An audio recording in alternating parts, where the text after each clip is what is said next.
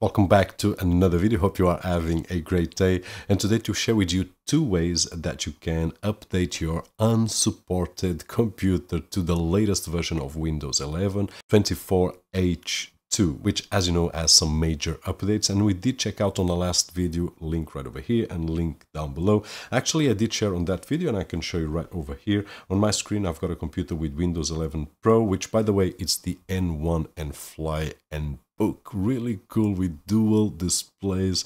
Really, it has been of a great help. For example, I'm recording OBS at this moment on the display down below, and I've got the old display right over here to share with you. But as I was saying, it has Windows 11 Pro with 24H2, and if we go to Windows Update and if we go to Windows Insider Program, if our hardware is compatible, then we will have all the updates, including the 24H2, and you don't need to follow the guide that I'm sharing. You just need those steps. In case your computer is not compatible, then this video will help you. I will show you two ways. That being said, let's go straight for it. Now, we were talking about Windows 11 Pro, and if you are watching this video on your Windows 10 or 11 computer and you still haven't activated and can't even edit your desktop icons, don't forget to check out cdksales.com, where we can find budget official OEM keys at an affordable price, and with the coupon code that you can see on screen and down below on the video description, it will get even cheaper. And besides Windows 11 Pro, if you are looking for Windows 10 or even an Office suite that we can aggregate directly to our Microsoft account, you can use the same coupon code, which will give you the best price possible at this moment. So just in case, the link will be down below. Now let's get to our browser, and we will need to go to uupdump.net. Now this is awesome, so a huge thumbs up for the developers, and it has a lot of options right over here. Basically, it will pack in our options to download a certain version of Windows from the Microsoft official server. So this is really awesome.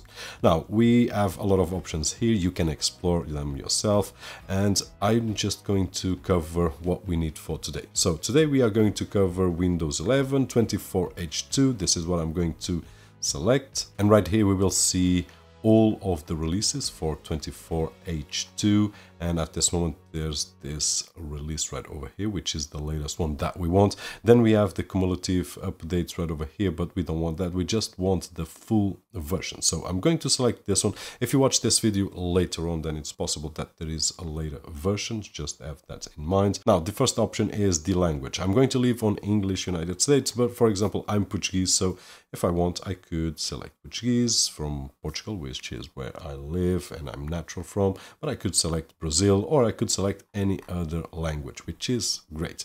Now let's select next, and here there's the first really interesting option, which is I can select which verse or which edition of Windows I want. So Windows Home and Windows Pro, or Windows Home N and Windows Pro N as well. I'm going to leave them as it is, and if I want just one, I can also do that.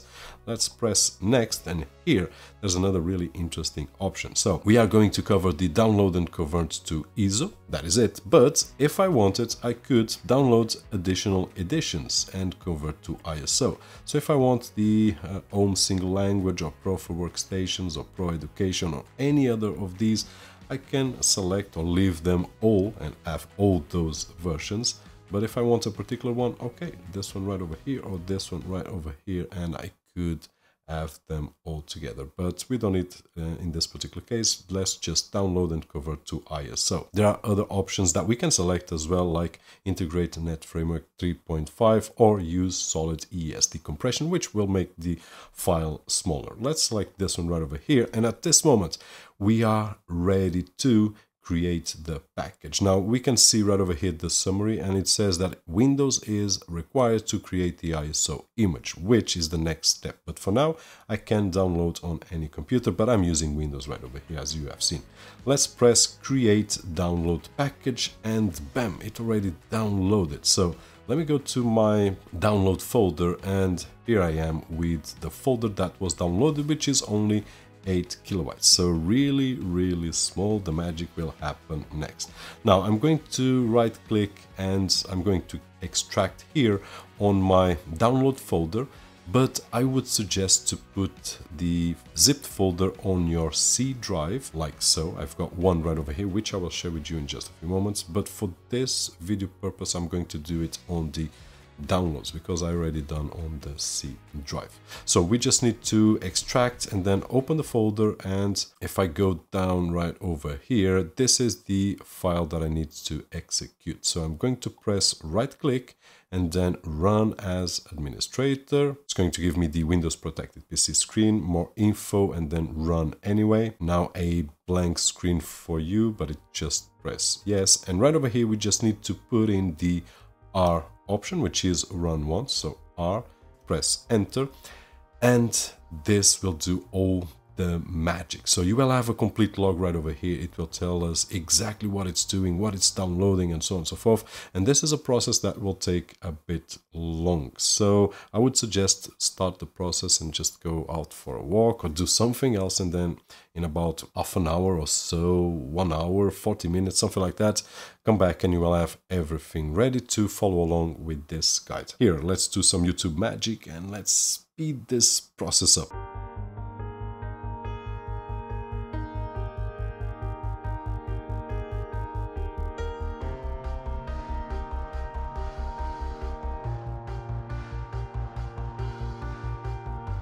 And once the process finishes, we've got the message finished right over here on our prompt. We can press 0 to exit or Q, and there we go. Now, if we want to take a look at all the log, we can check out what was installed and where it was installed from. So a lot of info right over here, which is great. I love this tool and I'm really happy to be able to share with you. All the credits, of course, to the developers of UUP Dump, which is a awesome tool. By the way, if you love the tip, don't forget the usual thumbs up right over there, and don't forget to subscribe to the channel. Now let's move on. I can close this window or minimize, doesn't matter, and inside the folder that we downloaded, and as I did suggest, you placed on your Windows C. And now if I open, I've got right over here a lot of files which we don't need, but there's one that we need, which is Windows 11 24 H2 image. And you can see by the size right over here. So what we are going to do right now, and I can check my computer right over here, which only has C. I'm going to right click and select mount. Now there are several ways of doing this. I'm going to do the easiest one, I believe.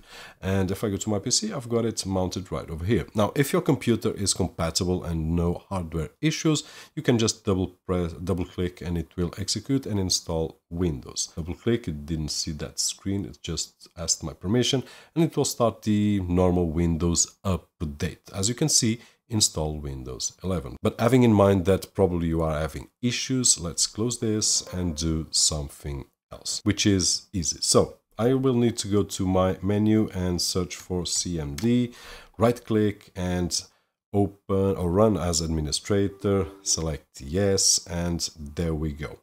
Now we've got to go, let me right click and open a new tab. And if we go, we will need to go to this folder right over here. And this folder is located in D and then sources. So I will need to go here, press D and the dual dots and press enter, and there we go. And if I press now CD space and sources, all right, CD space sources, there I am inside this folder right over here, which is the mounted image. Now, if you opt to extract to a folder, you can go to that folder, but this way I believe that it's much easier. Now we will need to put in a command prompt right over here, which I will leave down below on the video description or on the first comment. So just going to copy, which is basic, setupprep.exe space / product space server. Basically, this is it. And if you don't want to copy, just write it down and there we go. So just right click and now press enter. And what it will do is it will invoke the tool to install, but as we can see, it doesn't say anymore Windows 11. It says Windows Server, which is totally fine. No issues whatsoever. Now let's press next. It will search for the updates and it will take about a couple of minutes. Now we will need to accept the license. Just say yes and choose what to keep. Now, if we want to keep everything as it is, we just need to keep files, settings and apps, and we will do a normal update. If I want to keep only my files and delete all the apps, I will select this one. And if I want to delete everything and have a fresh install, then I will select this one, which is not what we want at this moment. So keep everything. Yes, let's press next. And now it will make sure that it's okay to install. It will bypass the TPM and so on and so forth. And it will, in a couple of minutes, yes, it will take us to this screen right over here, which is the final screen before the installation starts. So if you are on this screen, everything is good to go. You just need to press install. At this moment, as I'm recording the screen on this computer, I will not press install. So this is the final screen, and if I want to change anything right over here, I can. Now, if you are okay, leave a thumbs up, and if you haven't subscribed to the channel, please consider doing it. So, but if you still have any issues, I've got another solution for you. So what I'm going to do, I'm going to close this installation. You don't need to do that, you just need to follow along with the installation for yourself. But I'm going to close so that we can see another solution. And we can close this one as well, and I can close or minimize this one. And right over here, we will need to mount the image, and I can close this one. So right now what I've got here is the Windows C drive and the mounted image, which we will require for any of the scenarios. So if you were okay with the previous installation, great. If you still have issues, then what I'm going to do, I'm going to leave a link down below so that you can download Bypasser, which is for 23H2, but it will work for 24H2. So you will download this, and once you follow along the first half of this tutorial so that we can download the image, mount it right over here.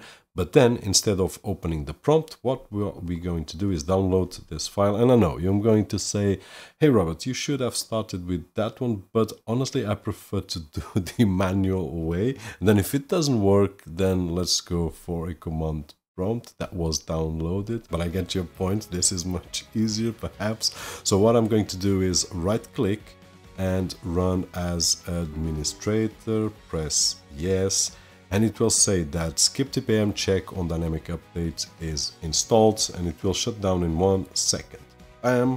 Now, once we do this, I just need to go to the mounted image right over here, double click so that it can start that installation of Windows 11 24H2, and it will not ask for any TPM check. It will follow along with the installation regardless of your hardware.